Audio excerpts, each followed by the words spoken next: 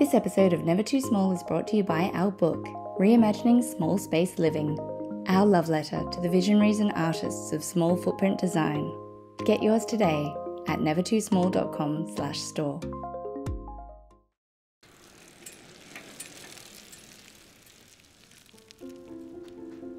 The apartment is located in the center of Athens, in Plaka. The building was actually built in the late 60s and the apartment is 50 square meters. The personality and appearance of the client were a great source of inspiration for us. She loves colors, textures, materials, fabrics, so we tried to integrate all that into our design.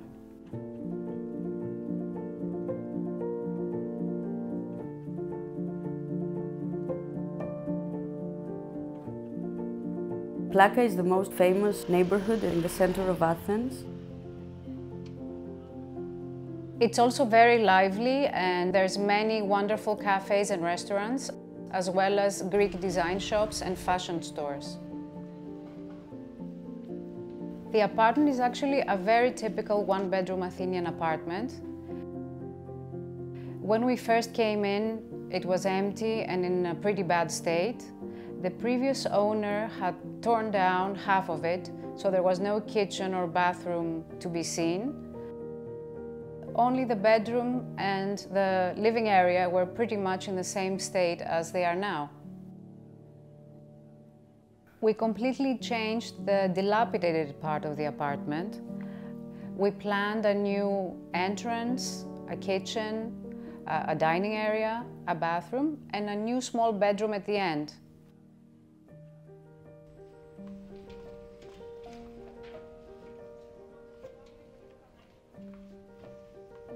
Upon entering the apartment, we are immediately greeted with the kitchen to the right and the dining space opposite it. The living room is bright and sunny and can be closed off using the existing sliding doors, which separate it from the entrance and the main bedroom. We whitewashed the space as well as the sliding doors to enhance its bright quality, and we chose to paint the door frames a yolk yellow so they stand out.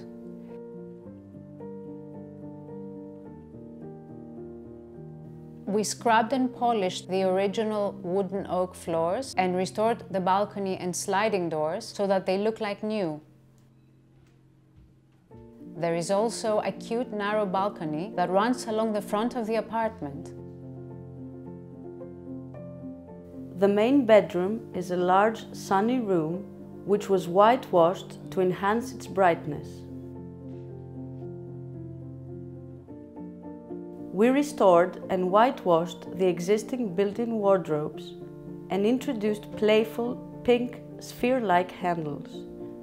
The interior of the wardrobes was painted pink. We designed the bed as a simple white volume with the possibility of storage inside. The headboard and wall behind it was painted burgundy, and on the headboard we placed Ritsona marble to add a touch of luxury here as well. We also created a small bookcase in an existing niche to the side of the bed. The existing wooden floors in the living room and main bedroom were in a decent state, so we decided to simply restore them. The smaller bedroom is reached through a sliding semi-transparent panel. It comprises of a bed on a raised platform, which in a playful way takes almost the whole space, leaving just a small stepping spot at the foot of the bed in order to access a small back balcony. Instead of side tables, we designed a sideboard with a top made of Ritsona marble. The kitchen is placed immediately to the right as one comes into the apartment. It's designed as a compact volume that goes from floor to ceiling, where all the necessary appliances, such as fridge and laundry, are hidden behind cupboards. The lower cupboard's top beam and entrance walls were painted burgundy, a color chosen to match the existing burgundy terrazzo floor. The upper cupboards and backsplash are painted a bright pink to complement it. The kitchen counter is made of dark pink marble with white veins, which is called Ritsona marble and comes from one of the oldest quarries in Greece. The dining area is directly opposite the kitchen, a small simple space with a built-in bench and mobile table that doubles up as a desk. The walls and furniture here are all white because we didn't want it to antagonize the kitchen. The bathroom starts from the corridor with a boudoir-like niche which includes the sink, mirror, built-in lighting and side storage shelves, as well as a small storage cupboard below the sink. The niche and countertop are dressed in Ritsona marble, same as in the kitchen. The bathroom ceiling is lower and there is a storage space above, accessible from a hidden door located above the niche. The interior of the bathroom includes a toilet and a built-in shower. We used simple white tiles on the floor and walls with a burgundy color grout in order to create a graphic grid pattern.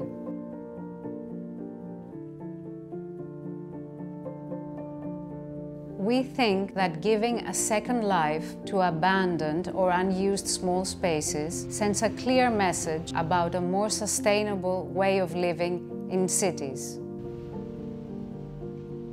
Through careful, custom design, these spaces can attain their full potential and can teach us to use our existing resources in the best possible way.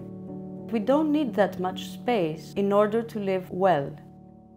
Thanks for watching. To receive updates on our latest episodes, please subscribe and click the notification bell. And if you're an architect or designer with a project we could feature, please share it with us at nevertoosmall.com/submissions.